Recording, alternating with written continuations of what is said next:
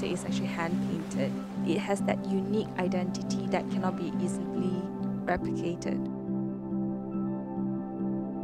After the car accident, I started to learn how to sew to regain back my hand movement. It was then I actually stumbled across a beautiful piece of batik and fell in love with it.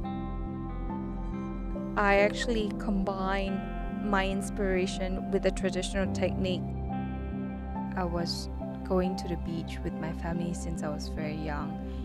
You know, looking out to the big blue ocean gave me a huge nostalgic feeling and sense of happiness. Batik actually offers a lot of interesting perspective, which cannot be done with modern fabric. Modern fabric is actually printed. It is important that we go back to our roots to actually explore this ancient technique.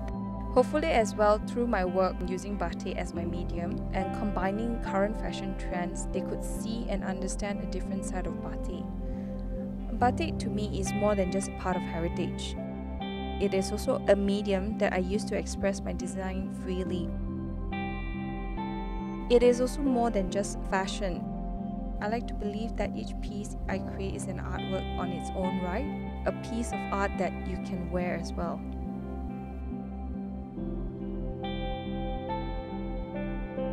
I believe that batik will be well received internationally as more people will appreciate that it is a luxurious, artisanal, crafted, traditional good. It is unique and one of a kind.